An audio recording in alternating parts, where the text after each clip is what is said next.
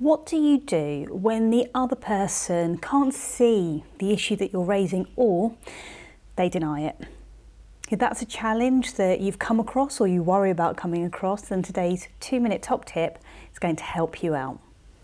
So my top tip is make sure you have tangible evidence to back up the issue you're raising. This will work if they can't see it or if they're denying it.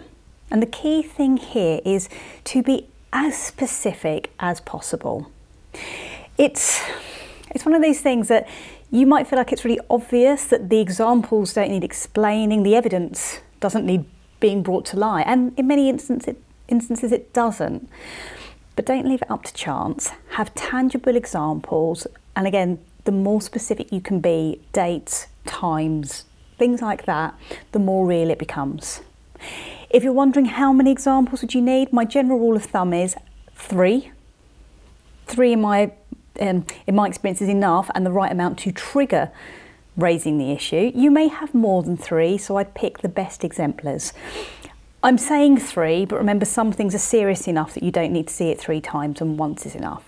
But the key here is good solid examples to help demonstrate why you're raising the issue that you're raising, and if someone's denying it, the more you can bring evidence to light and the more specific you can be, the more likely they're going to have to accept that if it is a real issue, it is a real issue.